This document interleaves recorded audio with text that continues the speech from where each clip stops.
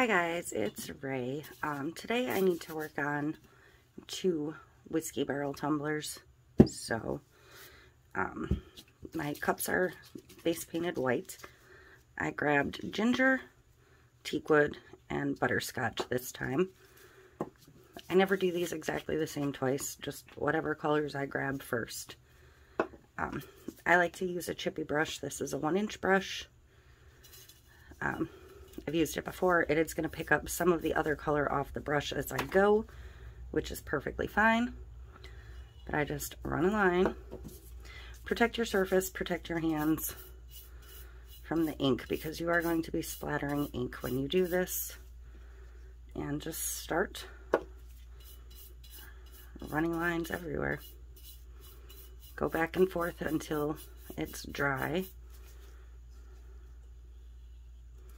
And I don't worry about white spots to start, because I will go in and fill those with the other colors, and that'll build and overlap some color.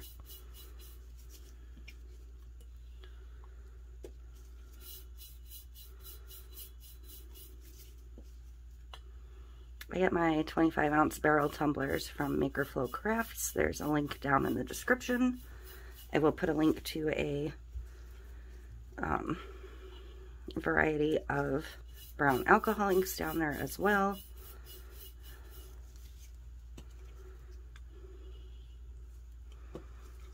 Sometimes your brown inks will take on a little bit of a green tinge, especially the espresso, but it usually will come back to brown, so don't panic and freak out if that happens. I do not seal my inks before epoxy. Some people do. I feel sealing them, you are more likely to mess them up, because if you use the wrong sealer, it will loosen them all up. So if you really want to seal them, I highly, highly recommend that you use the Kmart varnish first and then your regular sealer.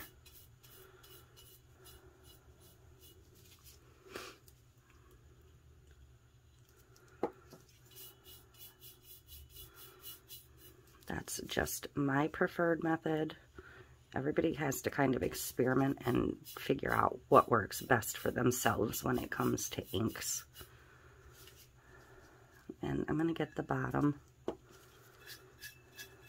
This is one of those that's difficult to do sideways for the camera deals. Try not to let it roll over the edge too much.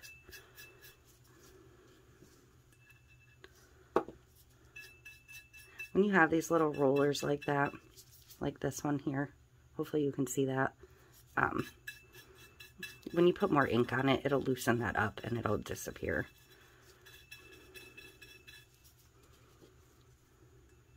The alcohol inks reactivate themselves. So, alright, so that is good enough for that layer on that one. Oops. I'm going to go ahead and do the same thing on the second one.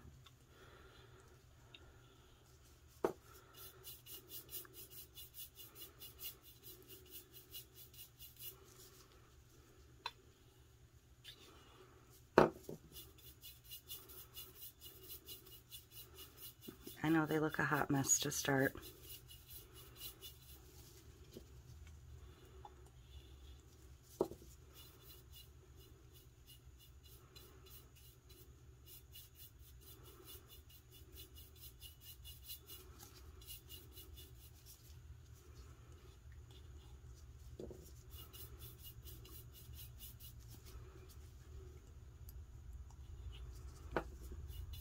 You can use other types of brushes. I've experimented with all of the types of brushing, and the chippy brush just works best for me. So that is what I go with.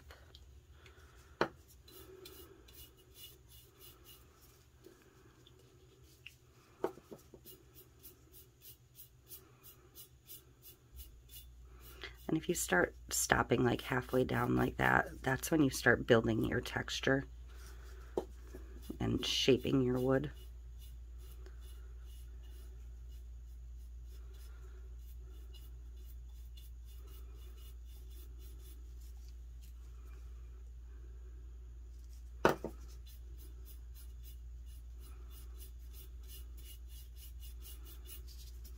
because you don't want like just perfect straight down the line chunks, because wood isn't perfect like that. You want some with lines that are going to stop from the bottom and some that stop at the top. I don't worry too much about putting like actual knots in, but if you want to do an actual knot, you just kind of drop some on and build it up in a circle. You can go with a smaller brush for this, but you can just keep layering with a smaller amount inside.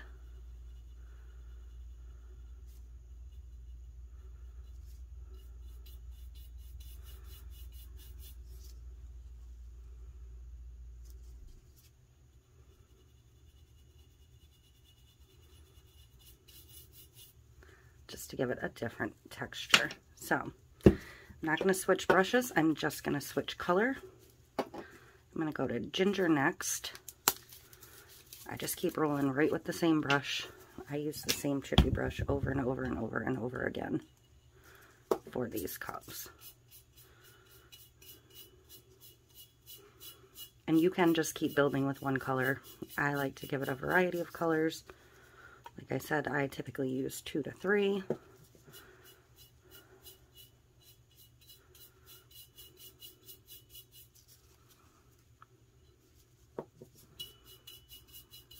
If you're going with just 2 colors, you're going to want to fill in all of your white completely on color 2.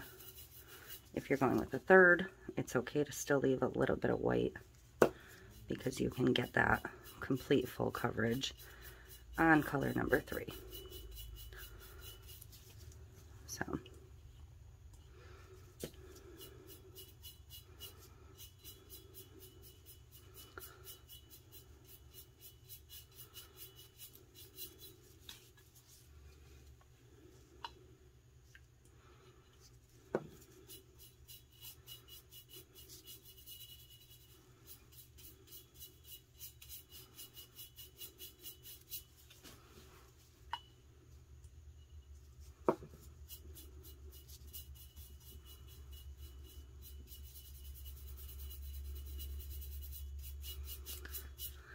alright, so I'm going to call that good with this color.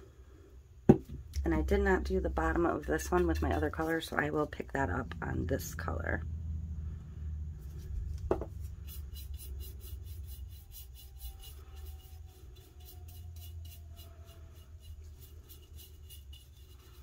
I just really like getting more depth and dimension by using multiple colors.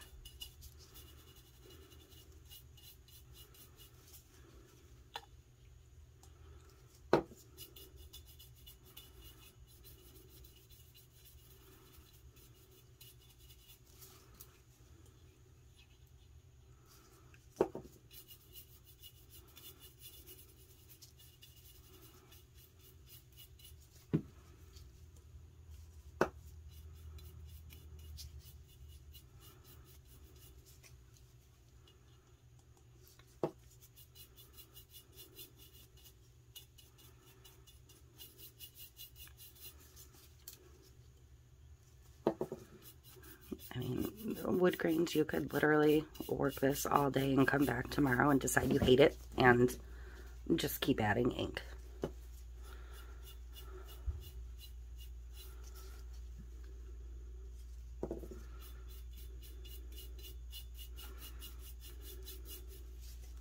So I'm going to go ahead and do the bottom, which that just ran over the side, I'm sure of it.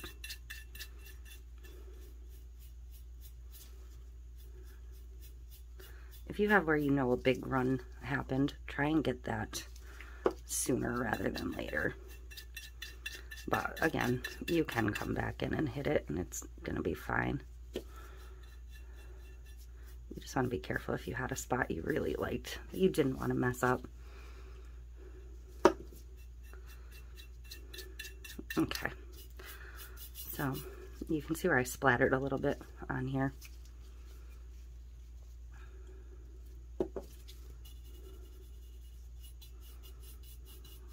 So I'm going to work out the worst of the little splatter spots. Alright, and I'm going to come in with the butterscotch, which is my lightest color. And just fill in any white and finish it off. And that was too big a spot.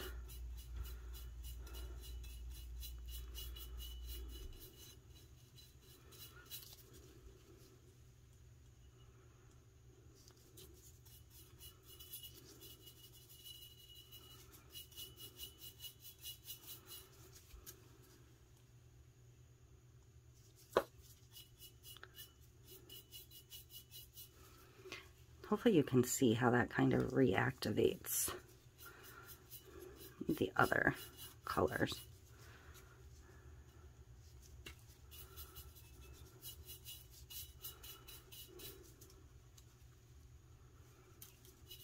I'm coming back in there because I didn't like how that left it a little circly looking. Not what I was going for. A little bit of white in here.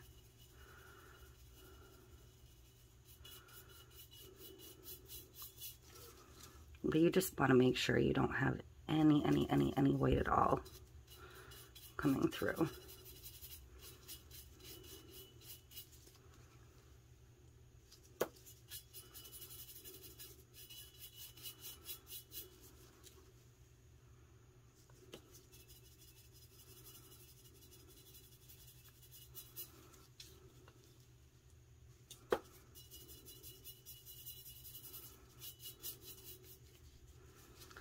So I think, oh, I have a tiny white spot here. And you can come back in with your third color if you want.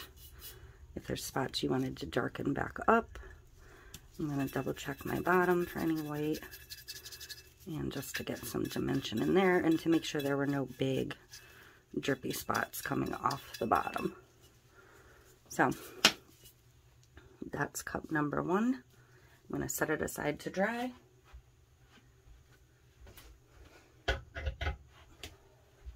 I am setting it in my drying rack so it stays face up just to dry.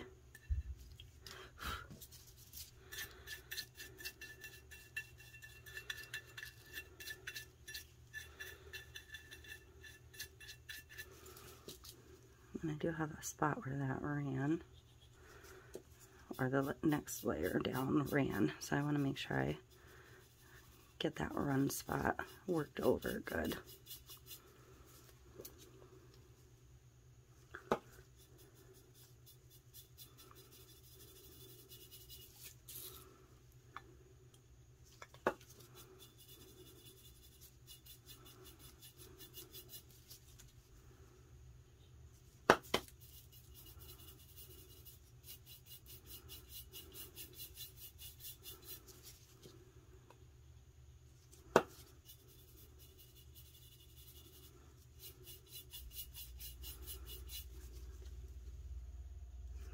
Again, just the same thing on repeat.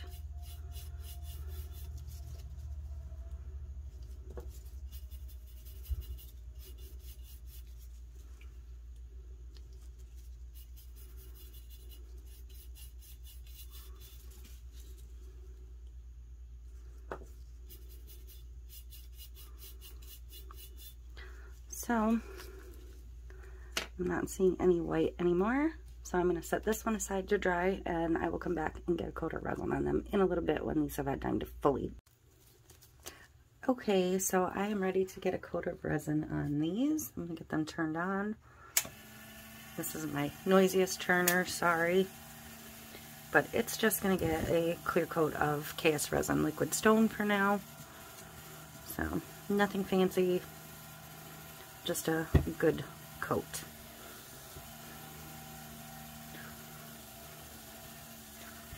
All they're getting.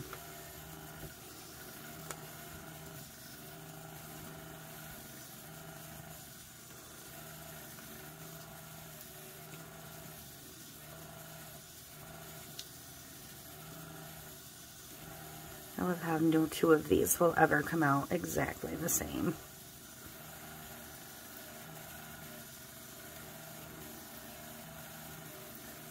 They're always unique.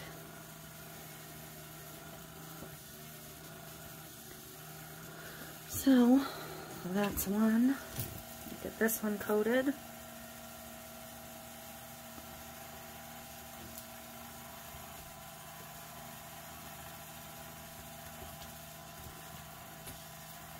And after these are dry, I will get the decals on.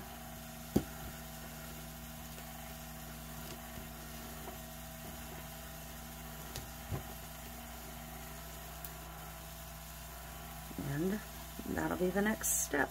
So, these will dry overnight at least, because it is the liquid stone. It does take longer to dry.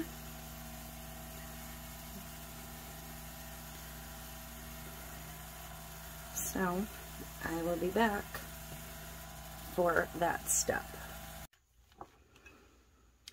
Okay, so I am getting the decals on these.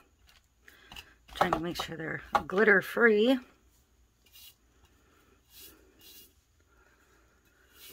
It's so hard to keep them glitter free, but I already went ahead and decaled one. So that's how that looks. I have my decals prepped over here.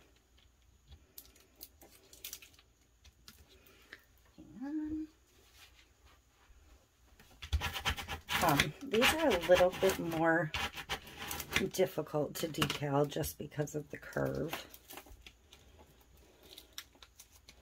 I don't know why it does not want to pick up my eye. There.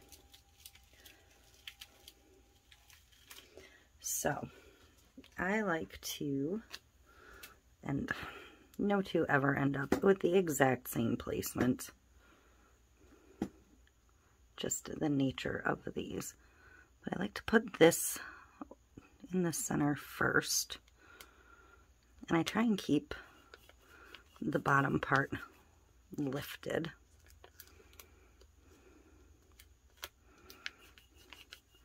And I work the edges out. Get those down.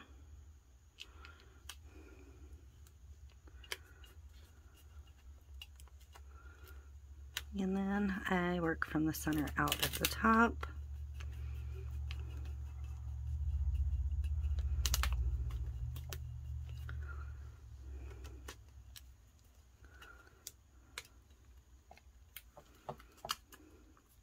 And I feel like I may be crooked just because of the way I'm working. So I'm going to kind of look at this. I don't normally lift it right off like that, but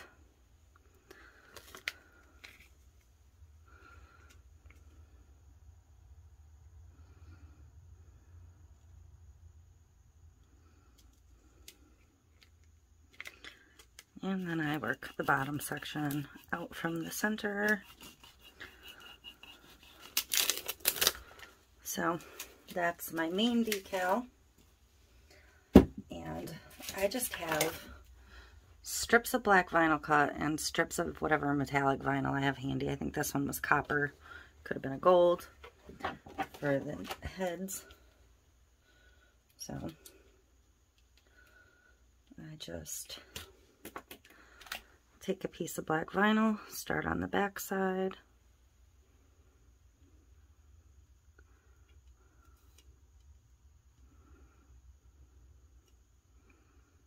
And just wrap, trying to keep it somewhat straight.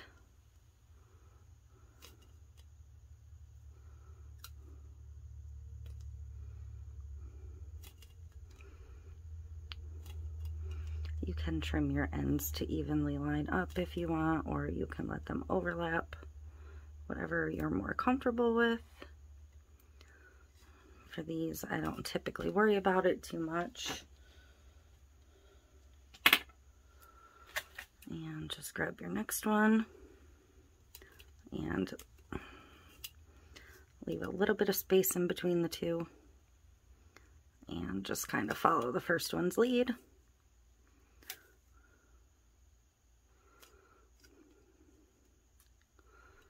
Give it a wrap.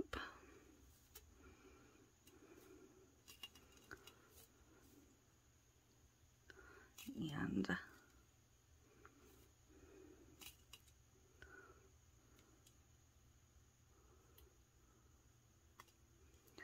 meet up in the back. 2 left. It's going to be the same process at the bottom. Just pick a spot to start. Wrap it. To me, this part is where it truly becomes that barrel look that you're going for. You can use whatever decal you want in the center.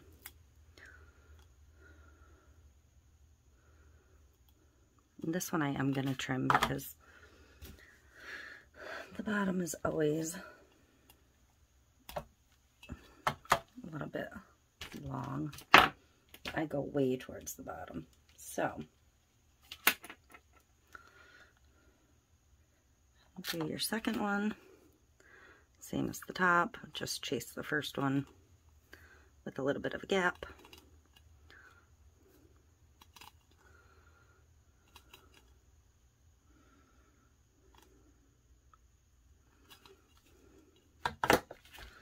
And again, I'm going to trim it. Alright, so take your little dots. Hopefully I have enough cut. I like to put them, my first set, kind of where they overlap.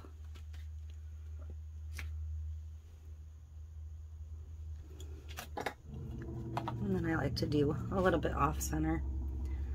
And I'm going to be short on these. So I'll have to come back when I have some more cut. Oh, yeah, no, I'm going to be too short. I may have some more.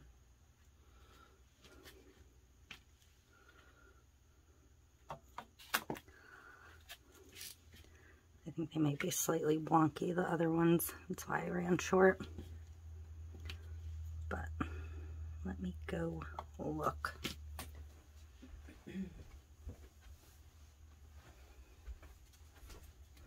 I had my vinyl uneven, so I cut them the tiniest bit off the edge, but these two really aren't actually that bad. So I'm just going to go ahead and use them. There. Now they are ready for a coat or two of epoxy, and then they will be done. But I'm not going to show you just putting the clear coat on because literally these just get a clear coat at this point. They are finished at that point. But that is how I like to do my whiskey barrels. I love how no two are ever the same. They will all have their own unique character to them, just like an actual barrel would. So, that is it for those. Thank you for watching.